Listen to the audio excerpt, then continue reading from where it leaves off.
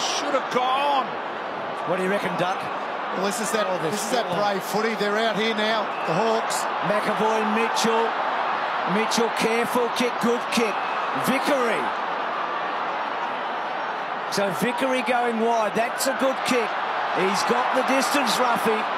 He's got the distance. Yeah, they've just had a little bit more composure. Mills had time, turn it over, and then that precision kicking that we talk about, those uncontested marks, Hawthorn just able to get far too many of those tonight.